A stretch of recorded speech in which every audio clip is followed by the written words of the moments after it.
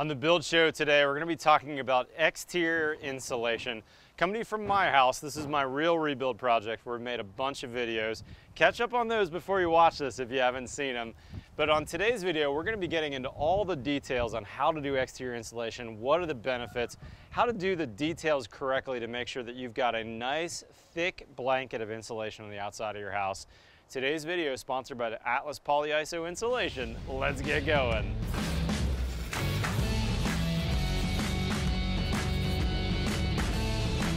All right guys, welcome back to my house. As you can see, we've made some great progress on the outside of the house. I think the last video that I posted was either Monopoly framing or the rooftop insulation. And man, it is looking amazing around here. Now we just started about a week ago on our wall insulation, and you can see we're pretty much done at this point. We just have a little bit to fill in a few places. We're using Atlas's Polyiso insulation. This is foil face, but they do make a bunch of different flavors and varieties on this.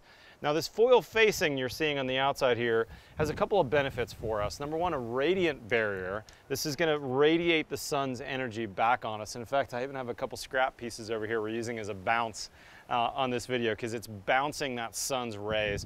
So it's helping us on energy efficiency beyond just insulation. But remember, whenever we've got a foil facing, we need an air gap in front of that for that to actually function correctly. That's why you saw me on the roof not worrying about using this, because I was making a sandwich. On the walls, however, I'm going to be putting a 1x4 batten on each one of the studs, and then I'm going to add my James Hardie siding on top of that, which means I'm going to have 3/4 of an airspace in front of this foil facing. So when the sun gets through there, it's going to hit that, and because of that air gap, it's going to radiate the sun's radiant energy through. Now, if you remember from high school science class, we've got conduction, convection, and radiation. The radiant barrier helps radiate out, and then the 2 inches of polyiso on here are going to help with conduction and convection. Now, polyiso is a very high R value. That's one of its big selling points. A lot of R value per inch, and in fact, this 2-inch panel is R13. So on my entire outside of my house, I've got R11.4. Now, this is an older neighborhood. I'm rebuilding this house. This is a 1970s house. All my neighborhood is 2x4 construction, and it's typical in 2x4 construction to see bats in that cavity at either R13 or a high density bat of R15. The problem is with standard insulation in the walls, you've got all the studs in the way.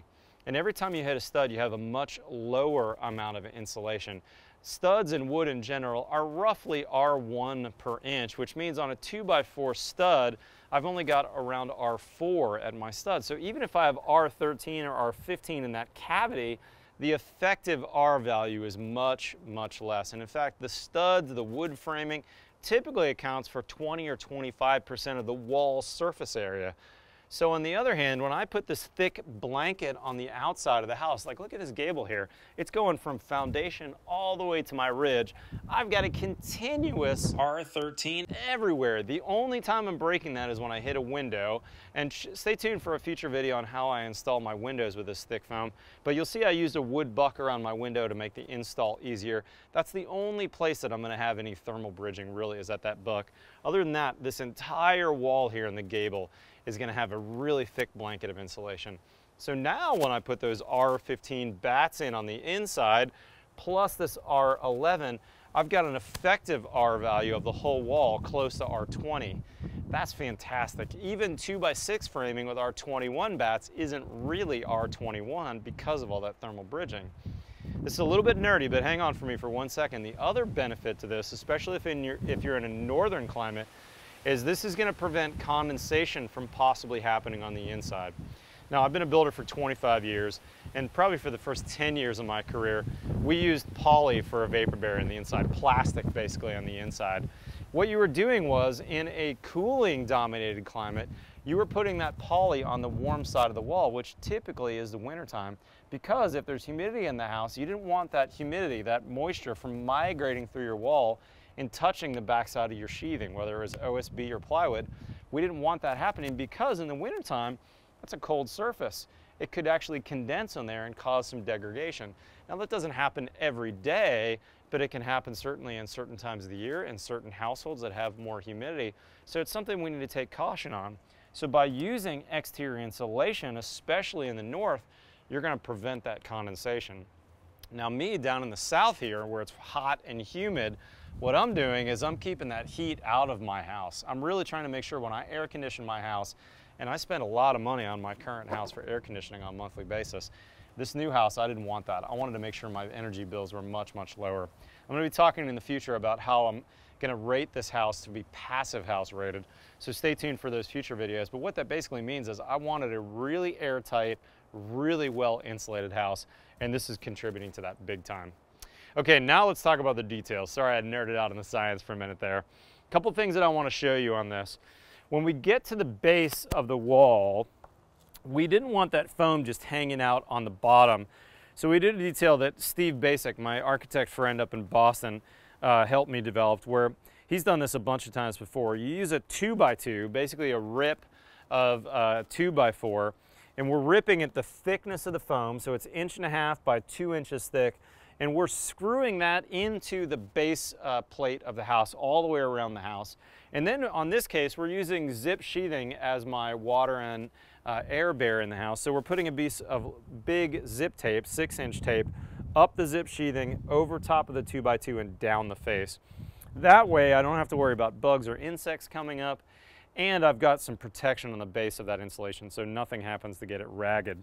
You'll also notice that we put some bug screen on here. This is just a cheap aluminum bug screen. I bought it in 25-foot rolls.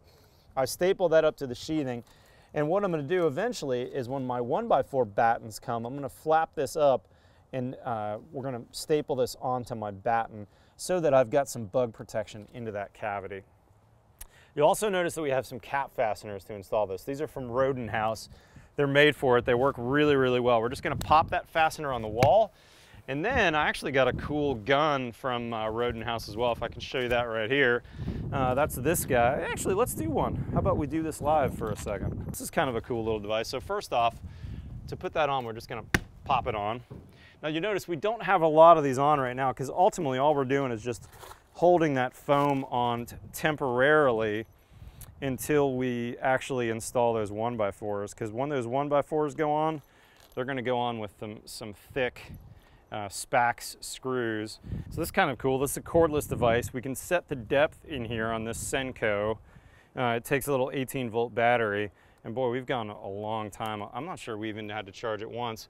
You also see that it's got a cap on here that's going to accept different Roden House fasteners, and all we're going to do is place it on there, pop it in, and it screws it right on. Isn't that cool? Super easy. Now on the seams, on the joints here, we're going to tape it. Now you could use this as your WRB, meaning this would be your primary weather and air barrier.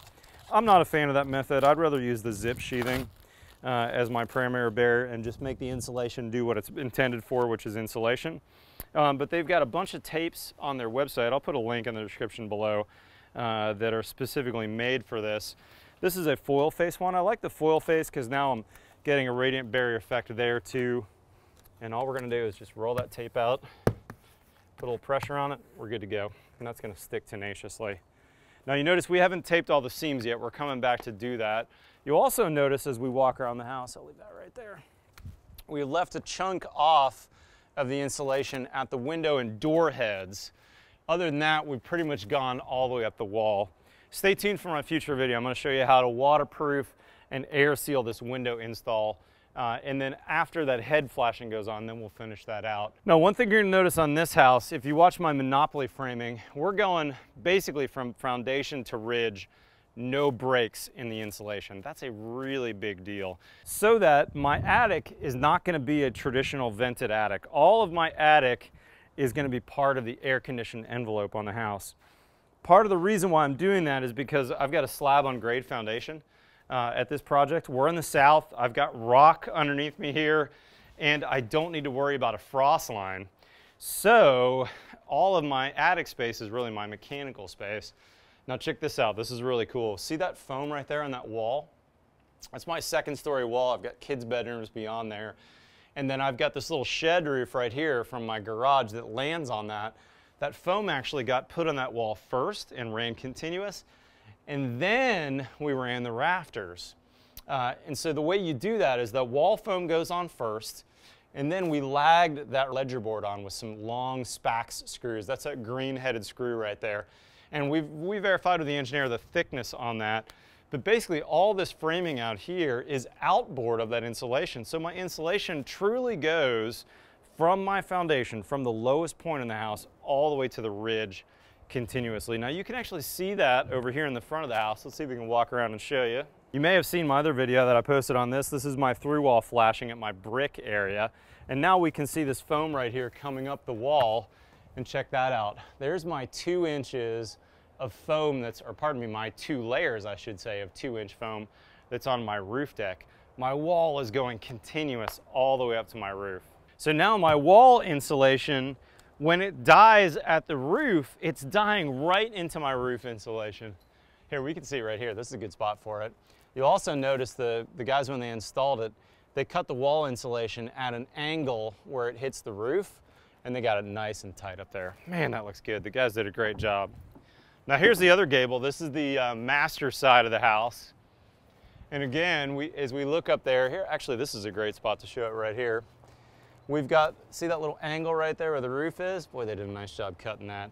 We've got rafter tails that were built on top of the roof, and they poked the roof foam out by at least 2 inches. It's sticking beyond that. So then we can butt my wall foam right into that. Again, we stopped at these heads right here because we're just starting to put the head flashing on these windows. And I just made a huge video on how to do this exact install. So stay tuned for that. That's pretty much it, guys. The details are really not that hard. And like I said, it only took us a couple days of install to do a 2,800 square foot house plus some big gable areas. So we're only talking a little bit of labor to install this. I'd highly recommend you check out some pricing from these guys. It's gonna vary, of course. From what I've seen, most of these wall insulations like this are gonna run plus or minus $1 a square foot-ish. Guys, thanks for joining me on this deep dive for exterior insulation. This makes a huge difference on the efficiency of your house because I've got that continuous blanket on the whole outside of my house. Think about putting a ski jacket on compared to just stuffing that insulation between your ribs. That's really akin to what's going on here. And again, I really like that we've got that foil facing on the outside to give us that radiant barrier benefit. Oh, one other thing I didn't mention too, I do like that this is a relatively lightweight foam, fairly easy to handle, even 4x8 sheets. Guys can handle it pretty easily. And also big thanks to Roden House too. I'll put a link in the description. They have a bunch of different great products to install this, from cap fasteners to specific blades to use for both your knife and for your circular saw or table saw. Check out those guys. They make some great products for actually cutting this and installing it out in the field. Huge thanks to Atlas for sponsoring today's video. If you're not currently a subscriber, hit that subscribe button below. We've got new content every Tuesday and every Friday. Follow me on Twitter and Instagram. Otherwise, we'll see you next time on The Build Show.